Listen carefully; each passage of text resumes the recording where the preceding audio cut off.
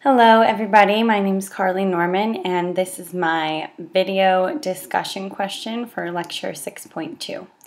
So to answer the question, have I had a profound experience playing a video game?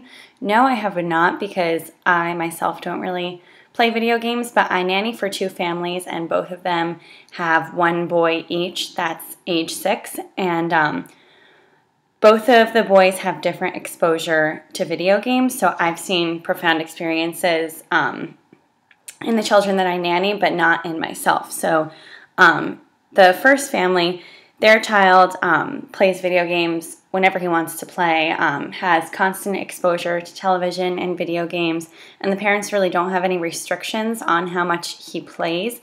So he does get bored of it pretty easily, so he probably plays on average about an hour and a half to 2 hours per day. And then the second family, family B, their child plays about 20-25 minutes of video games per day because the parents regulate it, and he also watches 30 minutes of TV per day. And these are some of the video games that they both play. So two of them deal with shooting.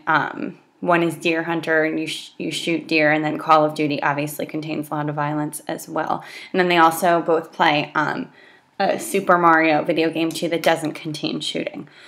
So the first child from the first family, everything that he chooses outside of the context of video games, like books, toys, anything like that, deals with violence. He has a lot of guns. He's not very affectionate, and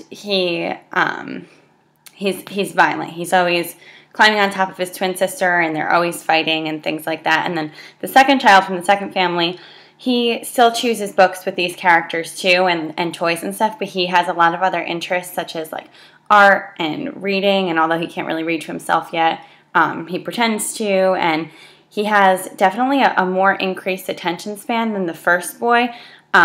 When the boy from the first family is watching TV or something or playing a video game and you say his name over and over again, you can't get his attention. But the second boy has a better attention span, and he's aware of what's going on usually, and he's also more affectionate and more caring towards his siblings. So that's just a little bit of what I've found. But for the second question, is there a place for video games? Originally, I would say no, but in the last discussion question with the debate between Ebert versus Barker and Rohrer, Rohrer says this quote that says, "Some films, however, demand quite a bit of participation, leaving the audience hanging at the end with unanswered questions. The art experience continues after the audience leaves the theater as they discuss the film with each other or simply think about it by themselves."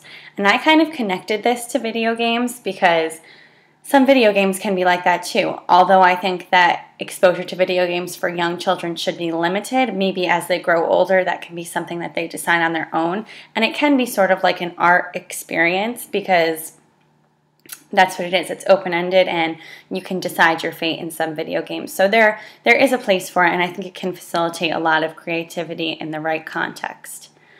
As for the government regulation question, I don't really think that this should be regulated like alcohol or tobacco. There shouldn't be any bans on video games. I just don't think that that's needed because, as I said, the boy in the second family that I was talking about, he is developing perfectly fine, and so is the first family, but the boy in the second family has exposure to video games, but it's not as much, and I feel that he's a little bit more empathetic and affectionate, and I think that it's just better that way.